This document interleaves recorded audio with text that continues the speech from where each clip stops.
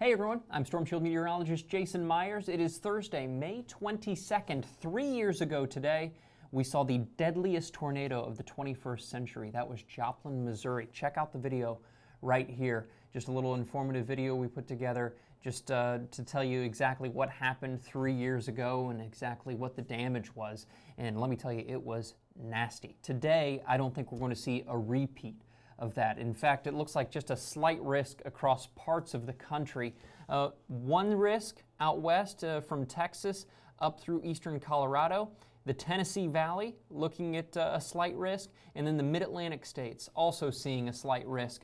We'll start out in the mid-Atlantic states. How's that sound? We're looking at just a slight risk here. It looks like these storms will really develop late in the evening and into the overnight hours. Hail is going to be the biggest threat, and then here's the wind risk, about a 15% risk for some strong winds as well.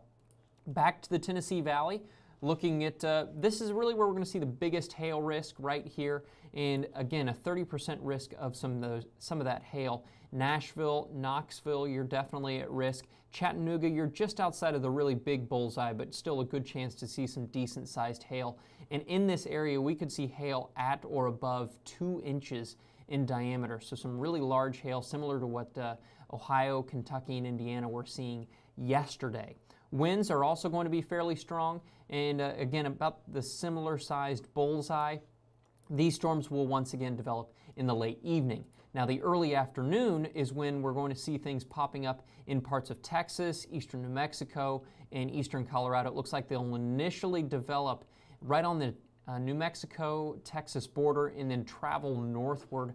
Hail is going to be the biggest threat here. It looks like about a 15% chance for hail just outside of Denver, and it looks like right along the border right there of New Mexico and Texas. Lubbock, Texas, Odessa, you guys could definitely see some of that hail. Strong winds are also a possibility in that same general area. And while we're out in the west, there's also a risk of an elevated fire risk today, just dry, low humidity conditions. And we could see a few dry thunderstorms, and with those dry thunderstorms, lightning, and that could really strike up a fire.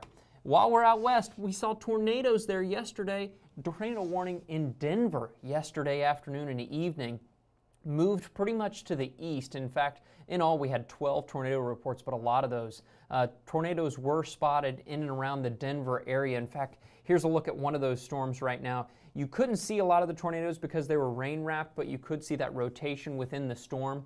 In the Midwest, saw a lot of hail and wind reports. Indiana and Illinois, Kentucky, and Ohio, especially right there in that Ohio Valley, saw a lot of hail and wind, some large hail as well. And they also saw the hail in Colorado. We also have some video of that and some heavy rain too. That was in Colorado, that was in Illinois, Indiana, Ohio, and how appropriate that we saw all that rain, since yesterday's severe weather risk kind of looked like a whale or a shark, so it's only appropriate that we saw enough water for all those sharks and all those whales, because we did see quite a bit of flash flooding yesterday, and I hope everybody stayed safe.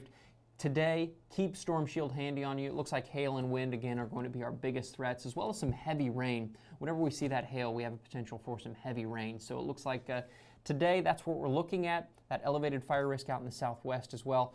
Follow us on our social media pages, Twitter and Facebook. We'll see you next time. Stay safe in the meantime.